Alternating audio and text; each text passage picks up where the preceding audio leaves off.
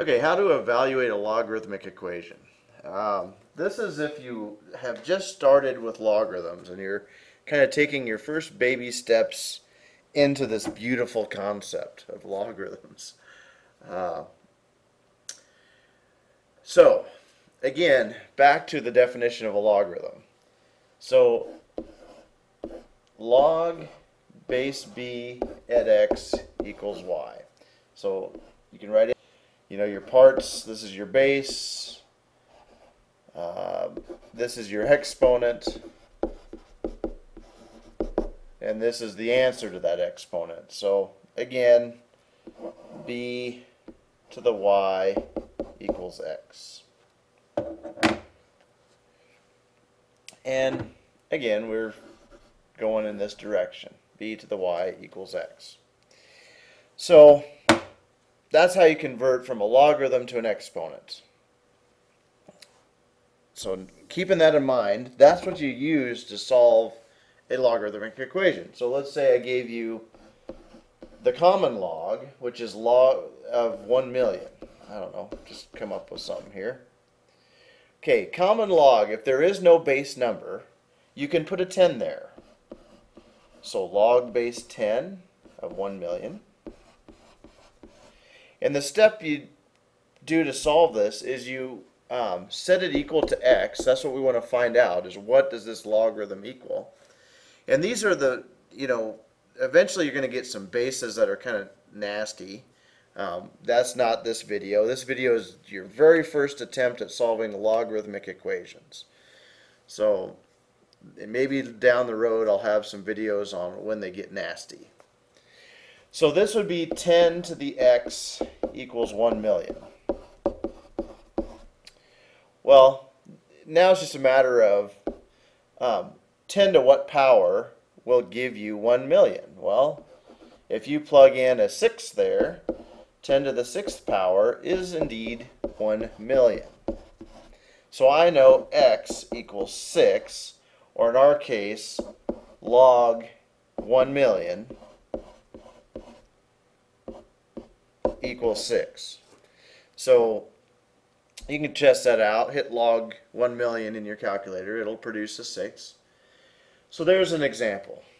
So if you think you've got this figured out, here's another example. Why I use a capital L, I have no idea. So log base 2 of 32. Okay, so if you think you got it figured out, hit stop, try this problem, and then hit play and see if what you did is right. So first step I do, again, set that equal to x, then convert it to an exponent. 2 to the x equals 32. And again, how I'm doing that, 2 to the x equals 32. And so now we just need to figure out what value of x, 2 to what power gives you 32. Well, 2 times 2 is 4, times 2 is 8, times 2 is 16, times 2 is 32. So we've got 1, 2, 3, 4, 5 of them. So 2 to the 5th power is indeed 32. So therefore, those little triangle symbols for therefore, x is 5. Or log base 2 of 32 equals 5. Okay, so that's that part. Let's keep going. Let's give you another example. Let's give you a really hard one here. So log base 0.5 equals 32. Okay, log base 0.5 equals 32. So give yourself a shot at this. Hit stop. Give it a try. Set up your equation. Okay, here goes. Oh my gosh, I screwed it up. Getting late. I apologize. That's a weird one.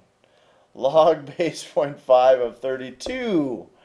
Shoo, stop, come back. Here you go. This one's correct. So log base 0.5 of 32. I don't want to make them, well, that last one was impossible. Anyway, now you can hit stop and try it out. Here we go. So again, set it equal to x. 0.5 to the x power equals 32. And so, therefore, 0.5 to the x equals 32. Maybe this would help you out. 1/2 is 0.5 to the x power is 32. So what value of x gives you 32? Now, this one's a little trickier because it involves negative exponents. We already know that 2 to the 5th power is 32 because that'd be 2 times 2 times 2. 2 times 2 is 4, 4 times 2 is 8, times 2 is 16, times 2 is 32. But if you have a negative exponent, see, we need to end up with this 1/2 becoming a 2 to the 5th. Well, you do that with a negative exponent. So 1/2 to the negative 5 equals 32. And again, if you don't understand negative exponents, it'd be a good idea to kind of look those up. Maybe I have a video, maybe I don't. I'm sure there are 10 million of them on YouTube. Who knows how many there are. So negative exponent, 1/2 to the negative 5th power does produce 32. And so in our case, x is negative 5, or log 0.5 of 32 equals negative 5. There you go. One more example that also involves negative exponents. So give this one a shot. Log 10 of 1, let's go with 1 over 10,000. So go ahead and hit pause, and let's see what this thing's equal to. All right, again, I'll set this equal to x. Again, this is the common logarithm, so you could have just wrote it as log of 1 over 10,000. But again, 10 to the x equals 1. Not 1, but 10 to the x equals 1 over 10,000. There we go. And, right, what value of x gives me that? Well, 10 to the 4th is 10,000. Because there's 4 zeros. Or 10 to, you could expand it out. 10 times 10 times 10 times 10. It gives you 10,000. But it's a 1 over 10,000. So again, that's a negative exponent. So 10 to the negative 4th is 1 over 10,000. So in our case, the natural log of 1/10,000ths is negative 4. And so if you don't believe me, I guess give it a shot. You can just type that one straight into your calculator. It'll spit it out for you.